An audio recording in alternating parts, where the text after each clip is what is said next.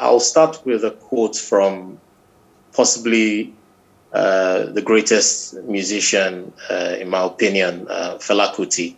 And the quote goes this way: "With my music, I create change. I am using my music as a weapon." Let's talk music. Let's talk about the impact of the mind, body, and soul. Firstly, a little music history.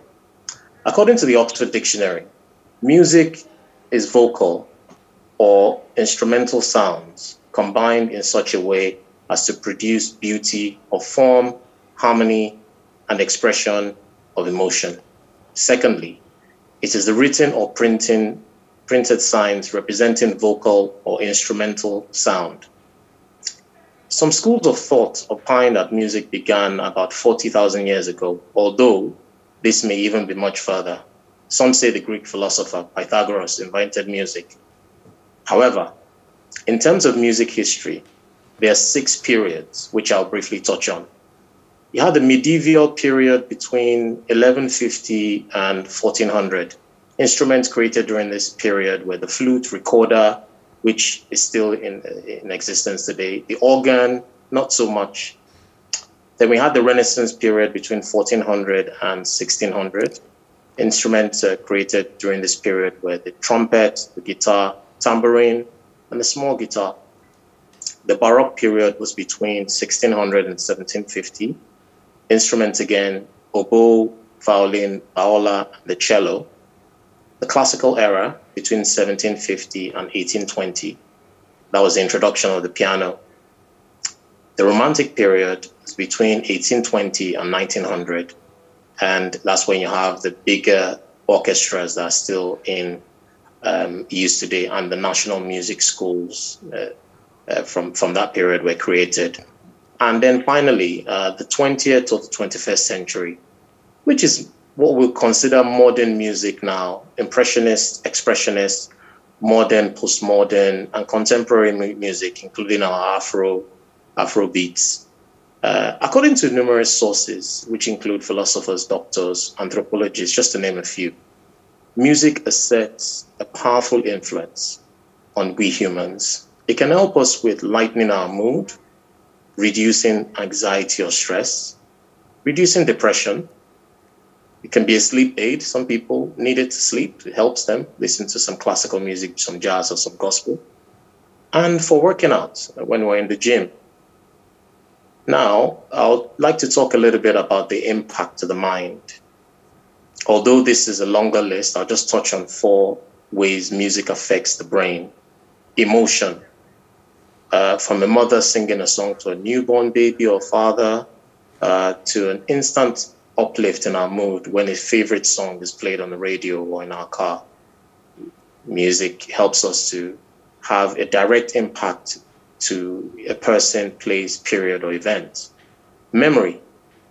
It's been a proven technique for sufferers of Alzheimer's, as well as a few other ailments, to help people regain parts of their memory and improve their mental health. Learning. In a groundbreaking study by the University of Newcastle in Australia some years ago, popular music was used to assist patients with severe brain injuries in recalling personal memories. Attention. Certain types of music, while affecting our mood, can also distract us or make us inattentive to tasks at hand. Some are unable to study without music, and some need it as a break away from too much work. Research has shown us that when a subject listens to music that gives them the chills, it triggers a release of dopamine to the brain. Dopamine is a kind of naturally occurring happy chemical we receive as part of a reward system. Now, here's really the interesting part. Dopamine is not only released during peak musical moments, but also when we anticipate those moments. It's like when the favorite chorus of your song is coming out, there's this reaction that you have. It's called dopamine. It's like our brain is rewarding us for knowing a really great chorus is about to hit. Now, impacts to the body.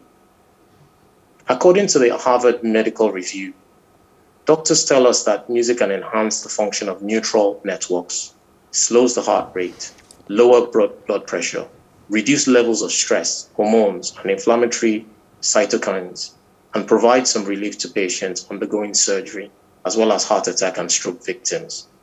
Like I said earlier, music can also be used for workouts. Why not having a direct impact to the endurance? It helped to increase tempo. Now, finally, I'll just talk about the impact to child development. Music ignites all areas of child development and skills for school readiness. Don't believe me?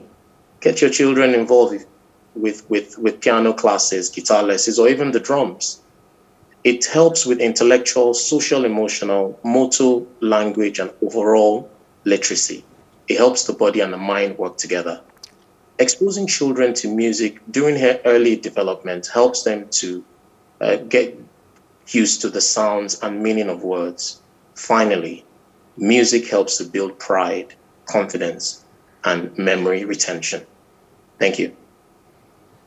Really, a recent research in the United States of America found that music actually helps with easier assimilation in the classroom for children.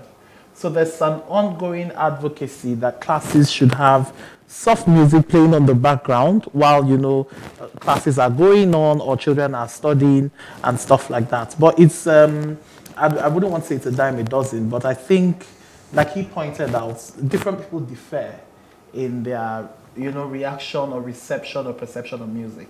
Now, something really funny happened in my office yesterday. So there's a song I like. It's by Davido, Holy Ground.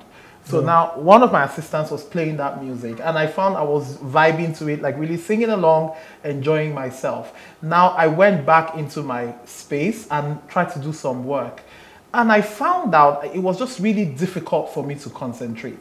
And then when my conscious mind came to the fact that the young man has started playing another song that I did not really find, personal pleasure in, I quickly shut him down. I said, look, you're distracting me. Put off that music. This is an office. You can't play that, you can't play such songs here. And then 3 seconds later, my mind went back to the fact that, oh, this same person played a song that I really liked like a few minutes ago. Yeah. And I did not realize it was an office and he couldn't play such music at the office. So I think it's all based on personal perception. Yes. For me, it's different. Okay, I'm in governance now, so I know I loved music growing up, music of the 90s, but I was always introduced to music. My parents were music lovers, so I grew up with listening to people like The Temptations, Isaac Hayes. No, before that, long before that. I'm talking of Tom Jones, way back. And I came up to that, and I'll tell you, some of the first big words I even knew came from rap. I was a Notorious B.I.G. fan, and he knew how to mix words together.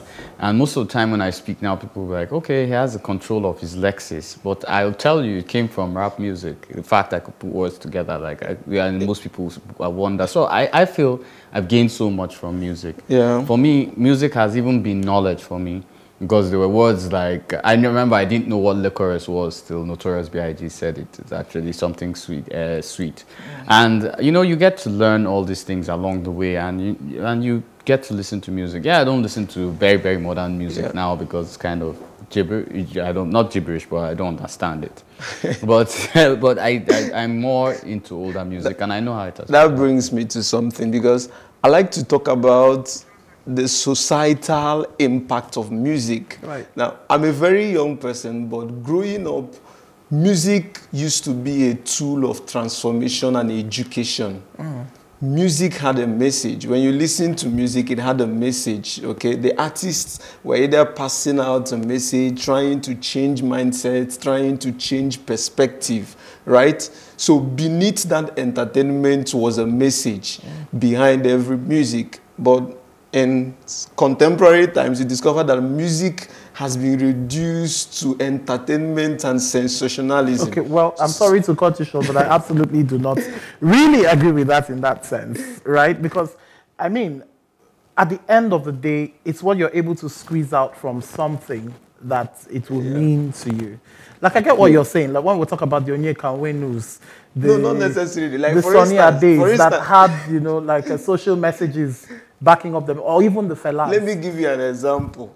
You can find a song trending, and what is the lyrics? See Mary, see Jesus, see Mary, see. Oh, yeah, right. You can find another one trending. It's a call to your spiritual consciousness. When you talk about see Mary, No, it's not spiritual. What I'm talking about is, in the past, when I was growing up, you couldn't see such songs trend. These days, what people look more at is beating. Once the music has very solid, and really that's what makes them, calms them from the exactly. You know what my answer is to that? I would always say every time, and I must try not to be biased, every time has what its music is preaching. Oh, right. Yeah. I think one of the most intelligent scholars in the 14th century in the UK said, give me the folklores of a people and I will direct its laws. I can't remember his name, very intelligent guy. Because the truth is, if I hijack the folklores of this generation, I'll be able to direct its thought process. So I'll give you an example. If, let's say, a big musician, I don't want to call any names, if a big musician decides to pick up a social consciousness topic and then pushes it forward through his music, he'll be able to direct where the people are heading and choose where the electorate thinks. Absolutely. And Kemak is up next after the break.